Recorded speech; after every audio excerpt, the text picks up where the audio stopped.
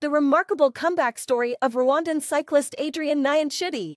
When I first heard about the inspiring journey of Adrien Niyonshuti, a Rwandan cyclist who has overcome tremendous obstacles to reach the pinnacle of his sport, I was simply blown away. As a sports journalist and an avid cycling fan, I have seen my fair share of remarkable stories, but Adrien stands out as one of the most incredible.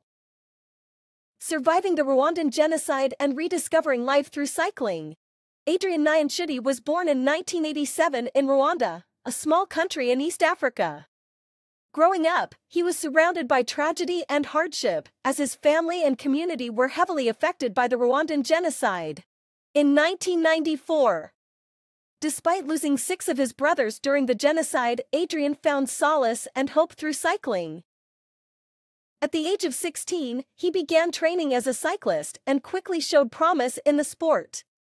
His dedication and determination caught the attention of Team Rwanda, a national cycling team established to help rebuild the country through sports. Adrien became a member of the team, and his career took off from there. Adrien Niyonshuti's rise to international cycling stardom. Adrien's natural talent and hard work led him to numerous victories in regional competitions. In 2009, he made history by becoming the first Rwandan cyclist to compete in the prestigious UCI Road World Championships. Adrien's performance at the championships brought him international recognition, and he soon signed with South Africa's MTN Quebec team, now known as Team Dimension Data. Throughout his career, Adrien has faced several setbacks and injuries, but his resilience and determination have always brought him back to the sport he loves. One of the most notable moments in his career came in 2012, when he qualified for the London Olympics, making him the first Rwandan cyclist to compete in the Olympic Games.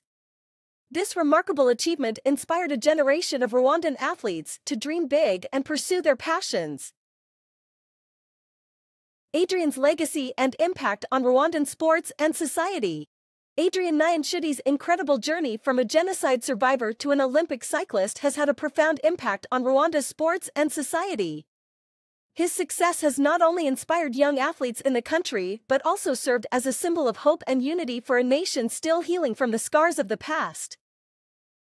Adrien's story has been featured in the critically acclaimed documentary Rising from Ashes, which chronicles the formation of Team Rwanda and the nation's journey to international cycling success. I highly recommend checking out this documentary to learn more about Adrien's incredible journey. As a Nigerian sports journalist, I am truly inspired by Adrien Niyonshuti's story. It reminds me that, despite the challenges we face, there is always hope and the possibility of a brighter future. Adrien's perseverance, dedication, and love for his sport have left an indelible mark on the world of cycling and have made a lasting impact on the hearts and minds of countless people, both in Rwanda and around the globe. Adrien's success can also be